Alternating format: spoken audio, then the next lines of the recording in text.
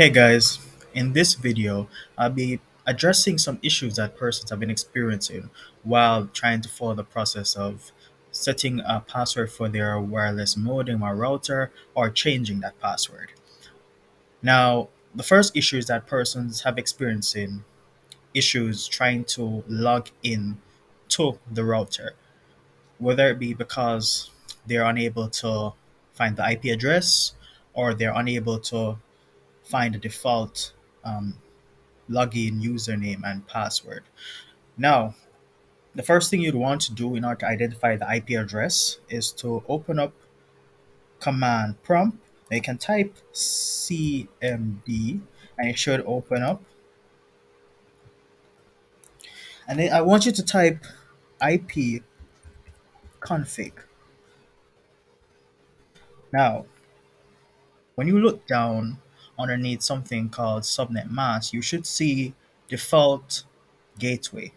Now, the default gateway is the IP address that you would use to get to your router because that's the device you're connected to get your internet. So you can either memorize the IP address or you can just highlight it and copy it, open your browser,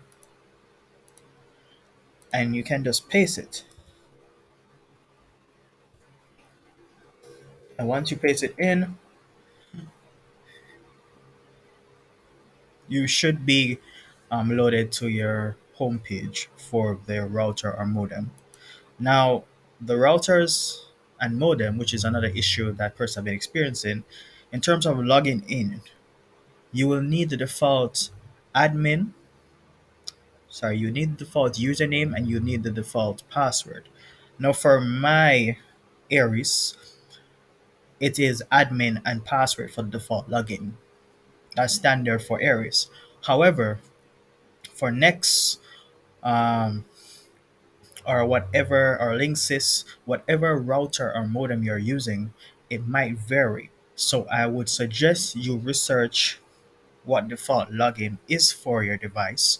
It normally comes with the documentation for the device, or it is normally on the device, whether by a sticker that has the default password to log into the Wi-Fi itself.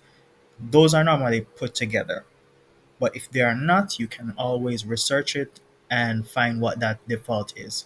I've shared links to the default IP address. However, I can also look for default username and password and try and share that as well in the description. So hopefully that can help you, but you'll need to look up for your default username and password. So for me, it is admin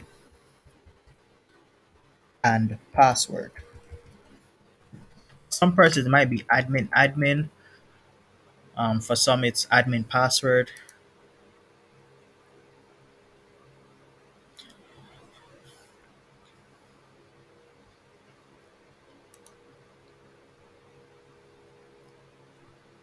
Okay, so now I'm in.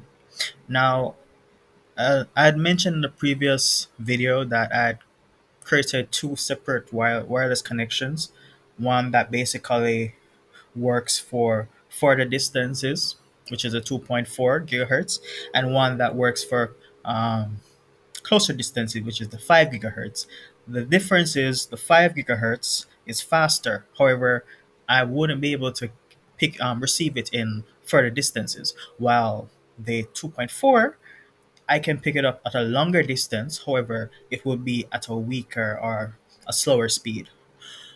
All right, so I'm going to be changing the password for the 2.4 because that's one I would use when I'm further away, and because I have other device connected to the 5 gigahertz, I wouldn't want to necessarily have to change the password right now.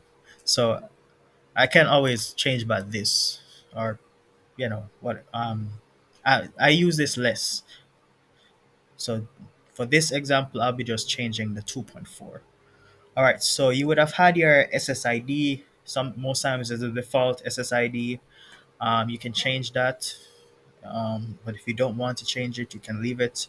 Doesn't really matter. It's just what you'll identify when you see the Wi-Fi. Sometimes you have a lot of the same brand Wi-Fi or the same distributor, the ISP, and as a result, the ISPs have the same name, and you might end up going on somebody else's Wi-Fi and trying to enter in that person's Wi-Fi and unable to enter and thinking that's yours. So the SSID would help to kind of make your Wi-Fi unique in terms of the name, so that way you can easily identify it. All right, so I'm going to change this to free password. All right, so I've changed this to free password, and now I'm going to apply it.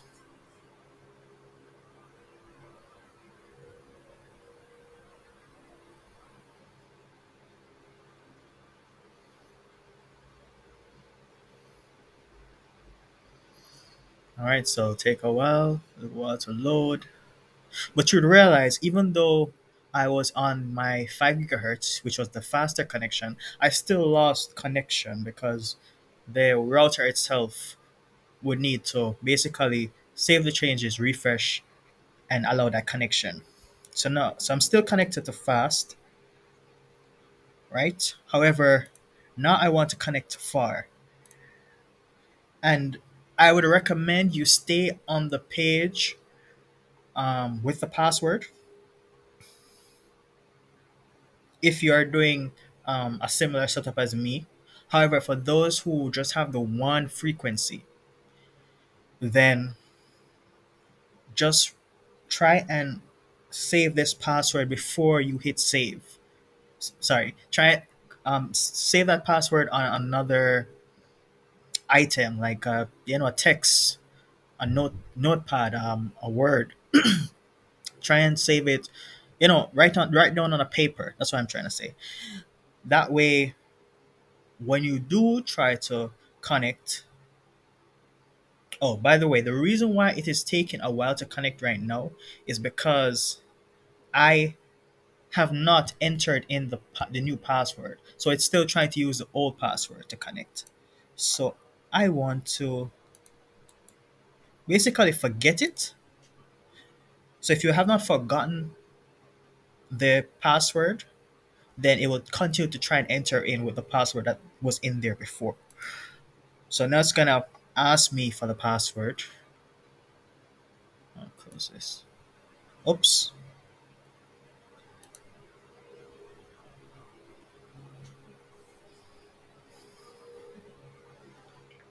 Give it a little.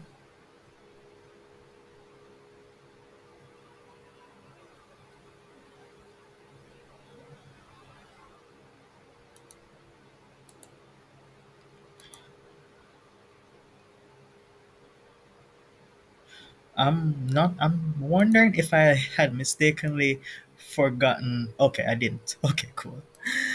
I thought I'd mistakenly forgotten the fast connect instead of the fire connect. Okay, so the password is free password. So free password.